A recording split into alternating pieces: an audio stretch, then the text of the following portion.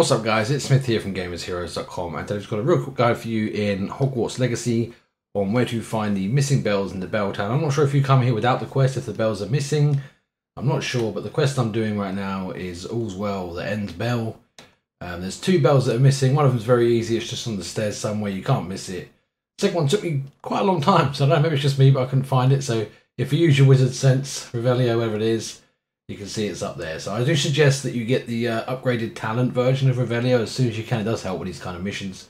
So all you've got to do is you use your Accio spell, which you should have Wingardium Leviosa by now. If you don't, you'll have to wait until you've got that because it lets you control it so you can put it back. Then put it back on and you're good to go. Not like that. Oh, I've got to go down and get that now. Well, there you go, guys.